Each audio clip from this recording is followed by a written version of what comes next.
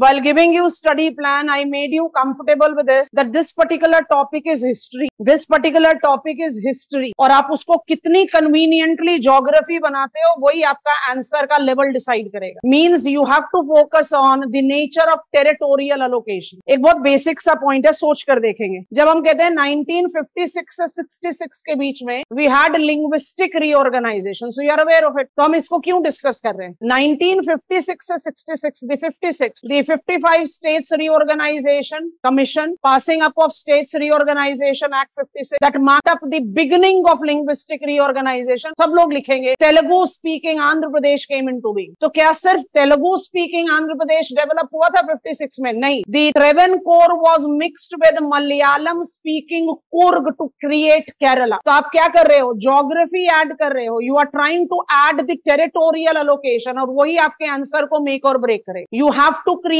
a geographical perspective of this chronological topic, or please try to focus on that. Otherwise, we all know how many stages we can divide chronologically, temporally. How many stages we can divide states reorganization already implemented in our country? 3. उनका time frame कितना है वो immaterial. After attainment of independence till 1950, तो खाली 3 साल का काम कर रहे हैं. It was consolidation phase. It created the Indian political map by 1950 with part A, part B and part C states of the country. उसके बाद 6 साल का लीप ले लिया 56 से 66 तक, मतलब 1950 से लेकर 1956 तक कुछ मेजर नहीं है states reorganisation. 56 to 66 it is linguistic reorganisation, जिसमें मेजरली हर स्टूडेंट बात करता है आंध्र प्रदेश, 60 में Marathi speaking Maharashtra and Gujarati speaking Gujarat, और 66 में Hindi speaking Haryana carved out from Punjabi speaking Punjab, और काम खत्म.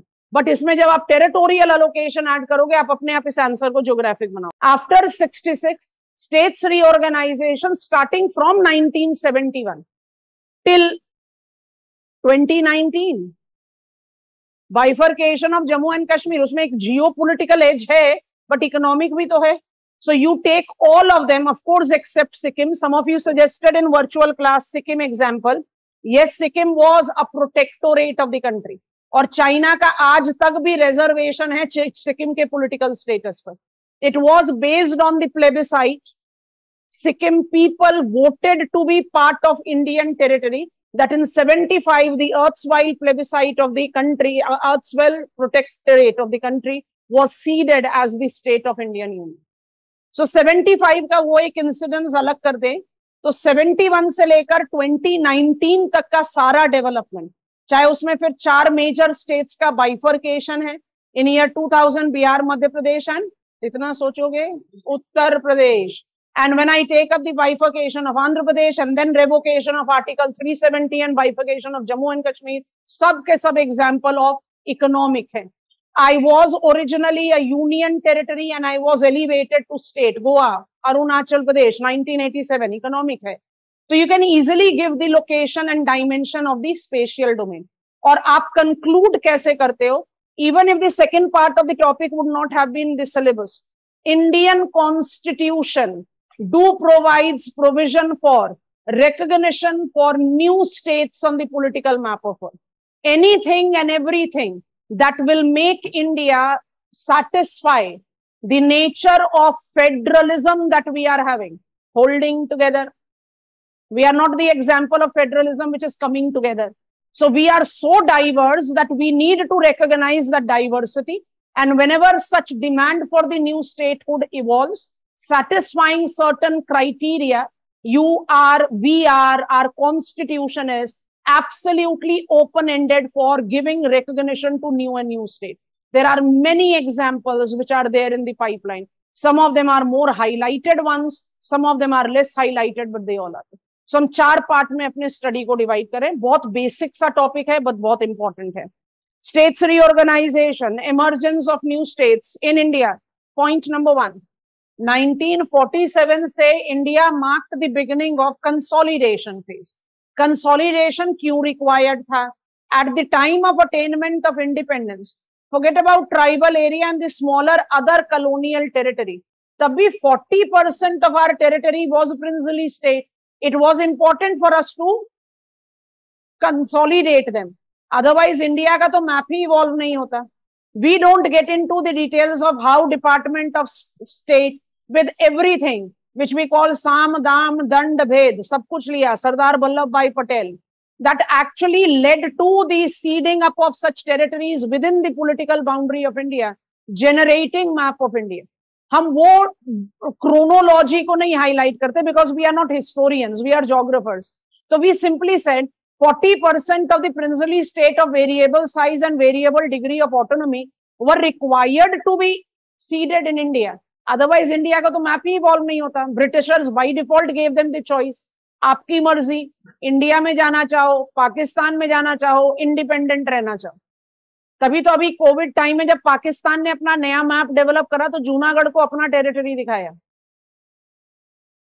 मर्जी, जब चाइना कर रहा है तो चलो मैं भी अपनी मर्जी दिखा दूं.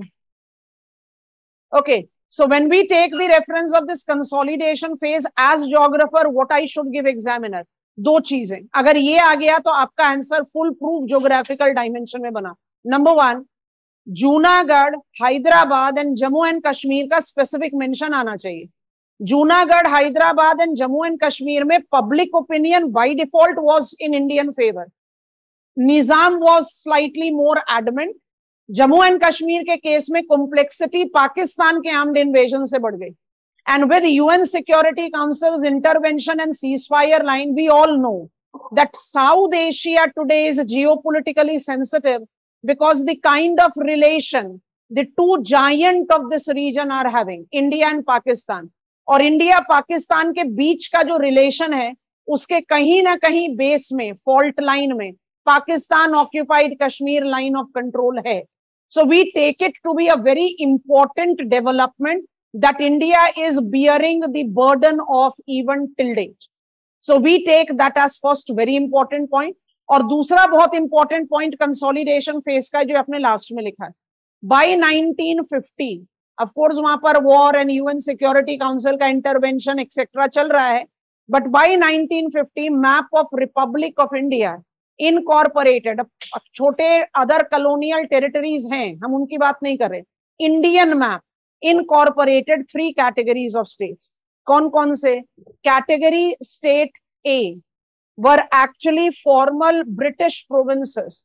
तो भाई political independence और partition election के बाद ही तो हुए थे. तो elected governors and state legislature is the characteristics of Group A state. Group B कौन से हुए? The erstwhile princely states. They by default were governed by Raj Pramukh that was appointed by president. और C कौन सा group हुआ? C were those groups which were governed by commissioners, जिनका कोई defined British territory या princely state से domain नहीं है. कच्छ बहुत अच्छा एग्जाम्पल है, which was eventually added in 1956 to Bombay, enlarging the territory of Bombay. And then 2 dominant locations, that is in northeastern part, Tripura and Manipur. As geographer, you should take them as example of state part C. I think this is comfortable. Get on to block number 2. Linguistic reorganization. Acha, it goes like this. It was then Indian National Congress. आज की कांग्रेस की बात नहीं कर रहे. It was then Indian National Congress that actually in the beginning of 20th century started mobilizing language as the tool towards generating mass support against the colonial power to facilitate that mass struggle to attain independence. Mother tongue could attain, language could attain that political mainstreaming because of using the same language that is spoken by the masses, you automatically communicate with them much more easier.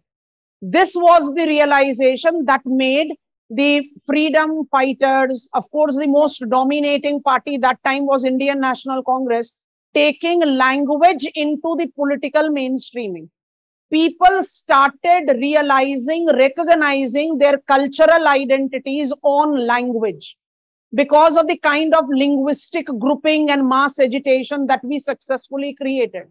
That was the reason that linguistic reorganization of state cropped in as soon as we attained independence. India attained independence with a very troubling political partition, which was largely on the basis of religious line. We all are aware of it. The mass movement of people displaced here and there, and the actual inhuman domain that all evolved, putting on to a success of divide and rule and two-nation policy of the Britishers. We definitely never wanted anything of that sort to crop up again. We were so fragile culturally that time that language certainly could not be given the recognition as was demanded by the masses. So the party which actually created linguistic identity was the party that came into power and did everything that it could to somewhere sideline the demand for linguistic reorganization. However, the series of incidences that took place as more than 100 years of the history of demand of the Telugu-speaking state Andhra Pradesh led to States Reorganization Commission established in 1955, leading to the second phase of linguistic reorganization.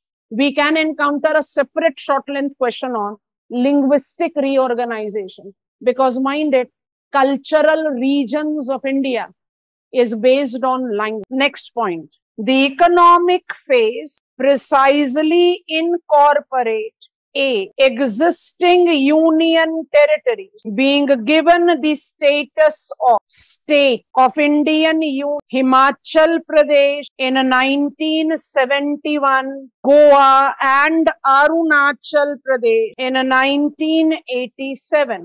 B. Bifurcation of existing states. Bifurcation of existing states as Uttar Pradesh, Madhya Pradesh, Bihar in year 2000, bracket mein likh lo, developing Uttarakhand, Chhattisgarh and Jharkhand, close the bracket. Bifurcation of Andhra Pradesh, 2014, bracket Telangana coming in being, Telangana coming in being or created. Star mark likhenge example. Revocation of Article 370 with bifurcation of state of Jammu and Kashmir forms the example of both economic and geopolitical decision. The reorganization of Indian state with ever-evolving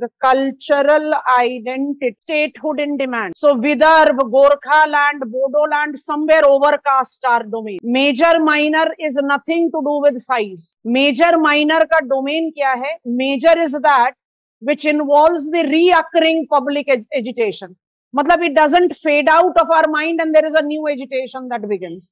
Minor वो हैं जो इतना ज़्यादा showcase नहीं कर रहे अपना demand, but that is there. This is how we are dividing it. Emergence of new state लिखा भी हुआ है, इसलिए भी ज़रूरी है. And then we are aware of the fact that boundaries evolve as per evolution of cultural identity.